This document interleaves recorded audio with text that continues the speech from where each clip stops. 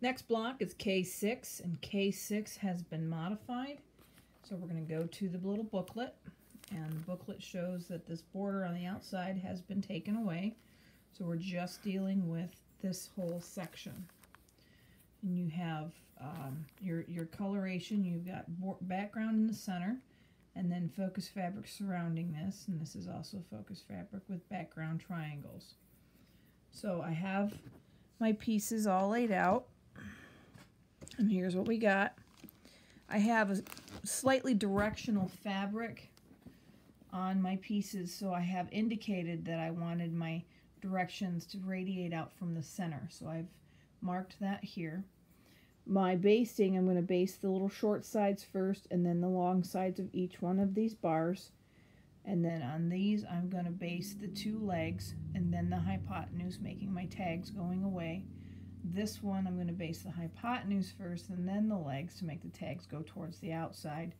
The square I'm going to baste opposite sides and then opposite sides.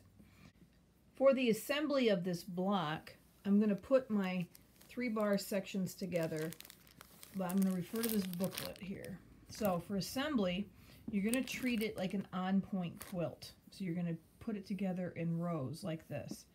So I'm going to attach all of these to each other, treating these as one rectangle. And then I'm going to attach this triangle to this piece. And once I have this unit assembled, I'm going to put these two triangles on either side. Then I'm going to form this row. I'm going to put these 3 together, then put this on, put this to that, these 3 together, put this on. So you treat this like another row, and then this is your other unit, the same way you did this. Put these 3 together, put this on the end, and then put this. And then you can put all 3 of these rows together. So the first thing I'm going to do is I'm going to get together and I'm going to baste my 3-bar units to get them ready for assembly. So I basted one of my little units of 3 bars, and I'm going to put these together one at a time so I can guarantee that I have them going the right way.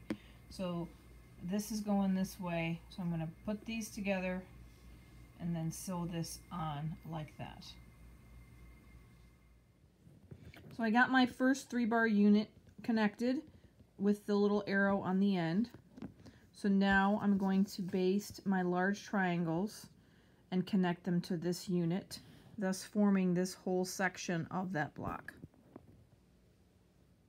So now I've attached both of these larger triangles to the bar section. My next step is to set this aside and work on assembly of this center row. These 3 put into one unit, these 3 put into one unit, and then capped off with the points and connected with the square.